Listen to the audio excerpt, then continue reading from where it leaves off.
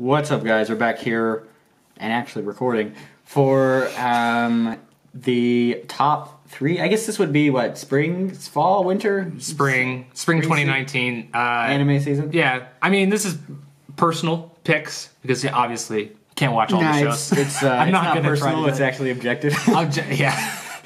This is fact. Yeah. This is a matter of law. I think, it is a matter of law. I think combined we've probably seen like 5 or 6 different shows if you include like the 2 Chinese shows that Josh has been watching. And then I think 1 or 2 shows that I watched that he did not complete. So, I guess we're going to pick our top 3 here. What kind of was the highlights in general this season that you noticed? Well, if we're just going off of Japanese ones first, obviously Mob was back. That was a huge one because, what has it been, like 2-3 years since the first season? So that was one that was highly anticipated and one that I think, I'm not going to go into detail with it, but I think it's finished very strongly. So that's definitely in the I think the community was happy with it. Oh, yeah. So. I mean, throughout it was really fun to watch and it had some great action. Another big highlight I would say is Love is War. We didn't know much about the source material, but we read the synopsis when we first heard about it and it was like, that sounds hilarious. And that show was indeed hilarious. And unique as well. Yeah. It was unique. So that one's got to be up there.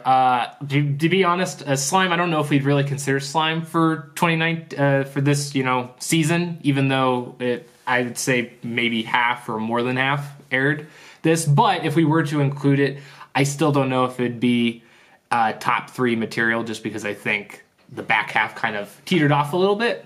But those would be probably the 3 worth mentioning for me out of the Japanese anime of the season.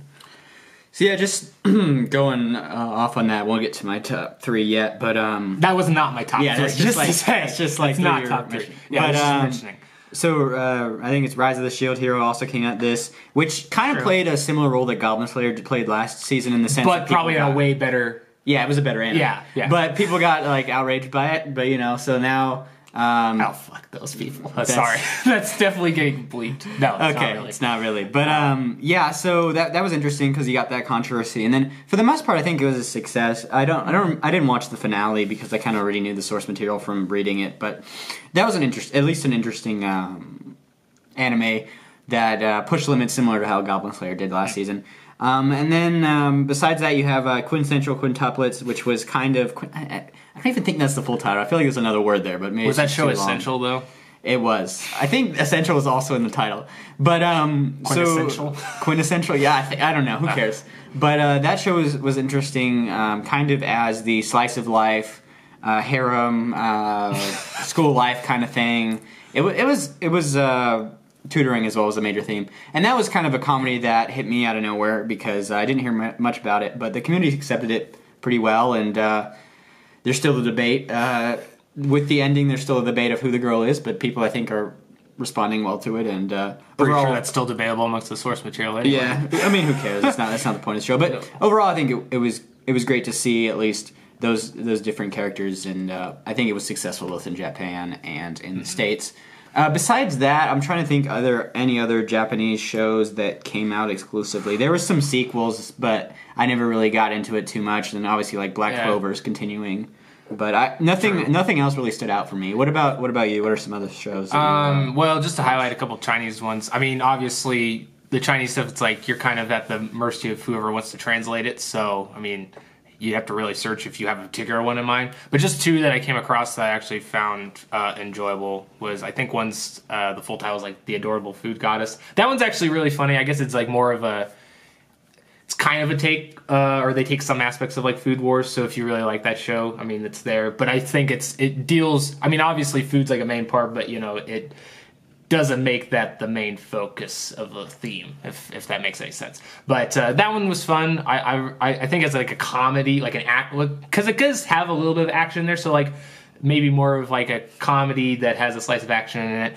I think that one was a really fun show. The other one that I watched that I don't know necessarily if I would say it's as high of a tier as the other shows we talked about, but is still pretty funny, and that was Psychic Princess. I think that one's, if I had to describe it, I mean, I haven't been able to finish it, but at least from what I watched, it seems like it's kind of a reverse harem, or at least it tries to appear that way. So I think that's kind of a funny take, and it probably has the best worst opening song I have ever seen, and you should definitely go look at it just to confirm nor deny my fact there. Definitely look that one up. That one's worth listening. And then like Full-Time Mage, just technically season 3 was technically. Was that last season? Yeah, I don't know. It may have been winter. I think it was in between. It might have China's been like they don't care about seasons or. But that was really good, I think. I mean, that's still probably not as high of a tier as like some Japanese shows that release in terms of like production, but it's still being improved a lot since like when it first started. Yeah, I think there's definitely more Chinese shows kind of breaking into the mainstream in the sense with their animation and their ability. I mean, you have there's the one show that has to do with competitive. I can't remember. It's like the King's Major. I don't know, but it's the show. It's the show that's like really famous because it's like a guy who's esporting WoW pretty much, and that's what it follows. And that Chinese show is like really, really high production, really well made. So we'll have to see if like Tencent, you had like Outcast, I think in the Outcast season 2, I think in the winter. So I'll have to see how that kind of continues to develop in the scene and see if we get more translated into English, both officially and unofficially, in the near future. So, as far as openings, I mean, I don't want to make this video too long, but there are some really good openings. You have Mob, which is just kind of weird. It is kind of weird. It's like one of those where I'm a little, in terms of like the song, I'm a little hesitant when the guy is singing. I mean, he's still fine, but like I just prefer the female vocalist a lot. So like when she finally kicks in, I'm like, okay, I can get behind this. But it is still like one of those, I think it has to grow on you. Like when you first listen to it, I don't think you'll like it as much or like it more than the first one, but it's still really good. Yeah. The animation for it, though, is I think on par with the first opening. Yeah. So besides that, there's not really that many other standouts. Besides Love is War, which is... Love is War is great. I think everyone can say that was the best opening. It's just so different kind of retro than a lot of other openings. Yeah. It's... you really just have to listen to it and you know what we're saying. It kind of reminds me of like Kakaguri season 1 opening, and it kind of reminds me a little bit about Zombieland Saga's opening because there's not as much English lyrics to it besides like the title of it. So, but it's really great. I love it. Yeah, that's a good song. So top three. I can go first here, but I don't know what my third is. Let me just think for a second. No, it's a great thing to do. Yeah, in the middle of the video. No, I think for number 3, I think I'd have to go with Mob. Josh was saying, it did. Right. There are some episodes where it does have kind of a slow start, but overall the action was really great, and there are some themes that they dropped that I wish they picked up later. For example, like his girlfriend, but not like the main one in season 1, but like the secondary one. What is she doing with her life? We'll never find out. The world may never know. Are you talking about the one that's writing the manga? Yeah, exactly. Well, the world may never know what happens to her. She's monetizing off of Mom in another way, but yeah. Probably. And so there were some themes that they dropped that I wish they would have picked up. But overall, like the relationship between him and his sensei and the bad guy and all the characters they introduce or reintroduce, I was happy with their role. So that's going to be my number 3. I think for me, 3, this is going to be really hard to say because I have several shows that I could say are my 3 because I finished them. But to be honest, I think I'll have to go with it. I think Food Goddess, I like that one a lot. There was just some things about it that I think made it a more enjoyable show than maybe like Slime or quintuplets for me personally. But plus, I just think, I want to mention it because out of like what you were saying, progressing forward in like Chinese animation, that one's probably the prettiest one I've seen and has a lot of work gone into it. So it's pretty. Also, cool. It was the King's Avatar. That's the King's Avatar. Oh, okay. Yeah, that's the show. Thanks for pulling that up. So what's your number 2 then? Is that your number 2? Is that what you because that came out like 2 years ago. So my number 2 is Love is War. So we talked a lot about the opening, everything. Overall, I think this is the show I'll remember the most.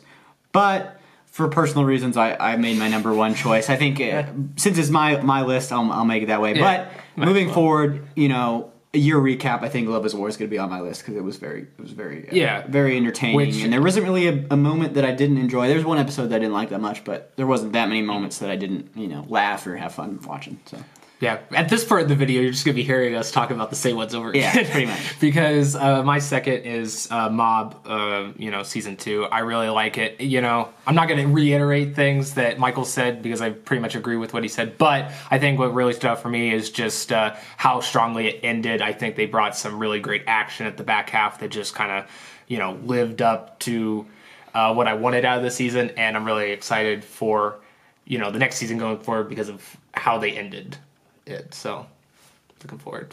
Really love it. Speculation. See you in 4 years with speculation.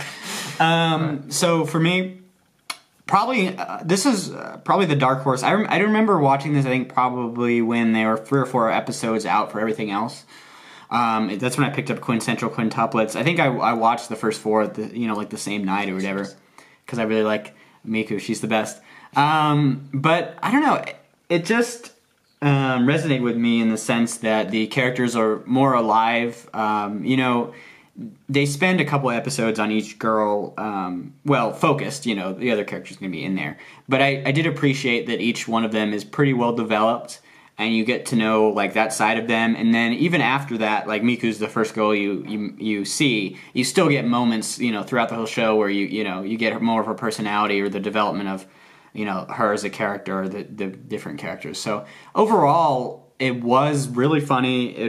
The tone was great. The characters, I think, were very deep when, usually in those harem type shows they're not. But each of them were unique. And I think only really one fit into a Iron Cast stereotype that we've seen in anime. Obviously, we've seen variations of other characters, but it was I still found it unique when maybe I just, don't watch that much in the genre, so I'm not too familiar with all the different stereotypes. But overall, it was great, and that's going to be a number 1 choice. It was my favorite anime. Side note, I love how all the positives about that you listed for that show is all the positives I listed for another show a while back, and then you absolutely didn't like it. So that's just hypocrite. That's just opinions. Yeah, okay. Opinions. Yeah.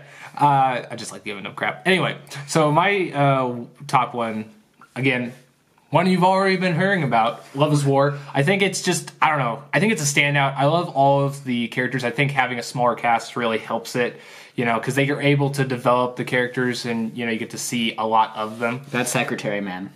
Yeah. Oh, man, it's really hard to say which one's your favorite because they just teeter back and forth so much throughout that show, and I think that's what I really love about it.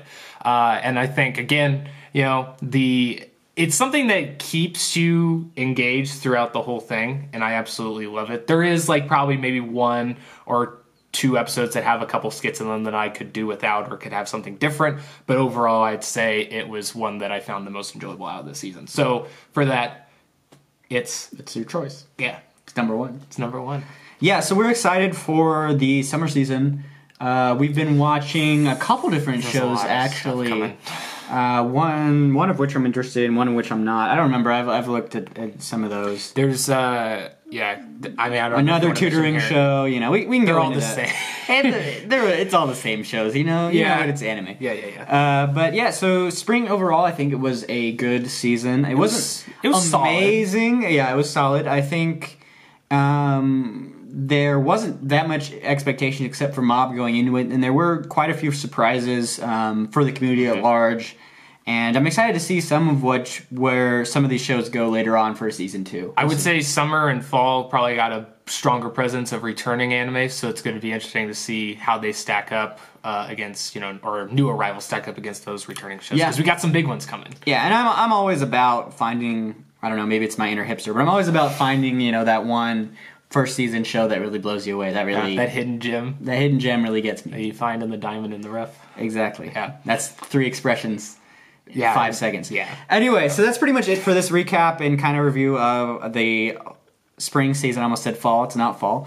And we'll be back with more anime content. We're going to do episode by episode. It's going to be a little bit delayed because, we got some things we're taking care of here in the near future. But I don't want to say we're going to do less of it, but just expect us to take a break a little bit. We're going to do one. We're going to come back for one at least in the summer, but because of scheduling, not sure if we're going to do more than that. But that's okay because it's your favorite topic. So, and we'll be back with more different kind of content. So, all right. Well, we'll see you guys next time with more anime, more comics, more books, and more content. That's a lot of content. Later, Addicts. Peace.